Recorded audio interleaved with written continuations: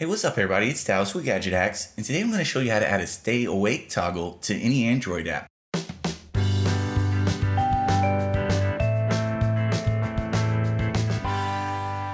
Now this has always been something that ends up annoying me more than it should. You pause for a quick second, then your screen goes dim and the phone locks itself, and this always seems to happen when I'm showing something on my phone to someone else. Then you don't really want to jack up the system-wide stay awake time because that'll cause extra battery drain and could even lead to burn-in.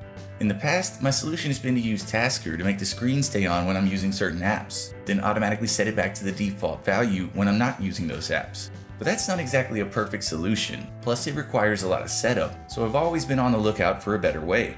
Well, I personally think that better way has finally arrived in the form of a new Xposed module called Stay Awake. So to get this one going, you'll obviously need to be rooted with the Xposed framework installed, and you also need to have unknown sources enabled in settings under security. Aside from that, start by heading to the download section in your Xposed installer app and searching Stay Awake -Screen On.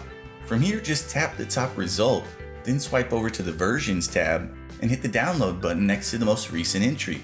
Within a few seconds, Android's installer interface should come up, so tap Install when you see this screen. When that's finished, you'll get a notification from Xposed telling you that the module hasn't been activated yet and that a reboot is needed.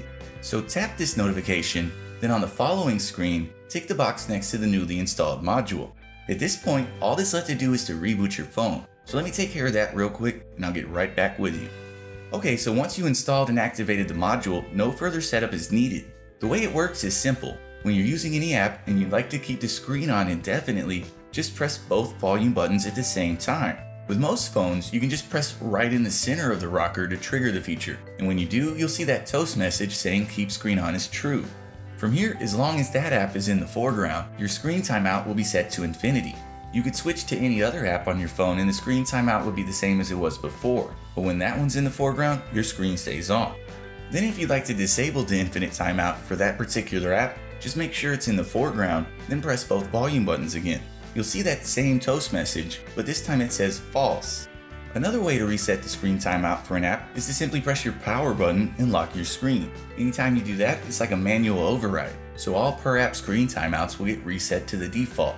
Once you get the hang of it, this is almost an indispensable tool, and for me, it finally solved one of my biggest gripes with Android. But for the full breakdown, be sure to check out my article on our new site at GadgetHacks.com. And as always, we'd appreciate it if you would like and comment on this video and subscribe to our channel. So we'll see you again next time, folks, but until then, happy gadget hacking.